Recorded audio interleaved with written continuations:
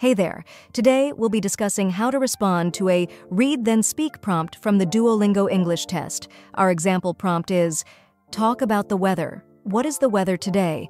What kind of weather do you like best? Why do you like this type of weather?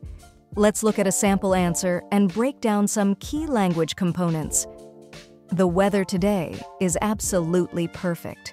The sun is shining brightly in a clear blue sky with just a few fluffy white clouds drifting by. There's a gentle breeze that keeps the temperature comfortable, around 75 degrees Fahrenheit. This is exactly the kind of weather I like best.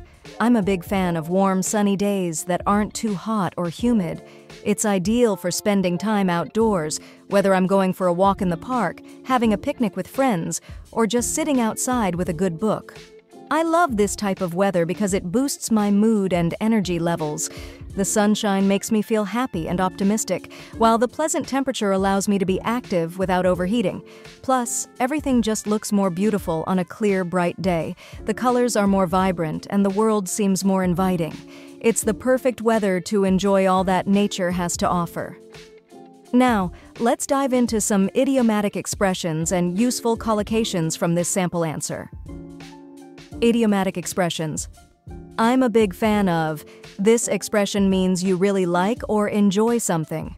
Boosts my mood. If something boosts your mood, it makes you feel happier or more positive. Useful collocations. Shining brightly. This collocation describes the sun's intense and radiant light. Clear blue sky. A common way to describe a cloudless, bright blue sky. Fluffy white clouds. This phrase paints a picture of soft, pillowy clouds in the sky. Gentle breeze. A light, pleasant wind that's not too strong. Pleasant temperature.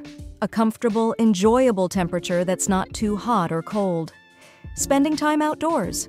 This phrase refers to leisurely activities done outside, such as walking, picnicking, or reading. By incorporating idiomatic expressions and collocations like these into your own responses, you can make your English sound more natural and expressive. Keep up the great work, and happy learning!